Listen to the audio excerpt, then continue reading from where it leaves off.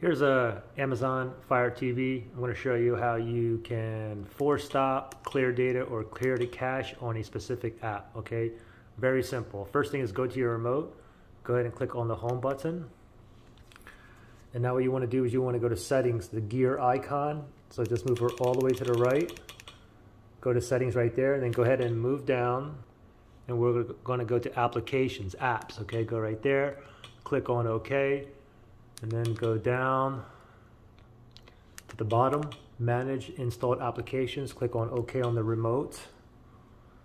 And now go ahead and find an app, for example Disney Plus here. I'll click on OK, and then you can go ahead and, typically if you have issues and stuff like that, you can try to force stop, you can try to clear the data as well as clear cache. Okay, so pretty simple. Good luck.